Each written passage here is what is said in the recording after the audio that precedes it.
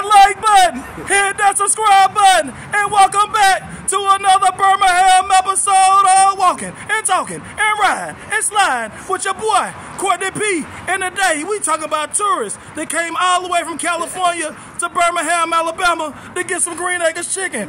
Tell us your name, bro, and what you represent. What's up? My name is Damian McDuffie. I'm a creative technologist. I'm a digital archivist. I came here to check out the Birmingham Civil Rights Institute, and now I'm about to check out some of this Green Acres chicken.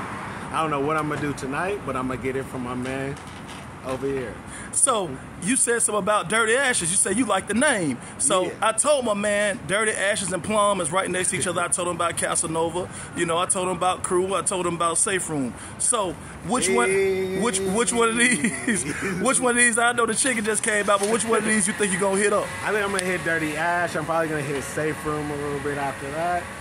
If I got a little time, I'm gonna try to mess with the Applebee's actually. Okay, so like we say all the time, and everybody know about Applebee's in Birmingham, Alabama.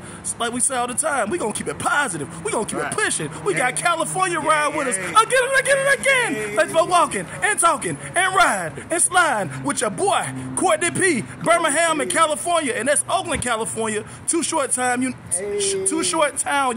again and again and again. Thanks for walking and talking and riding and slide with your boy Courtney P. and Mr. California again and again and again.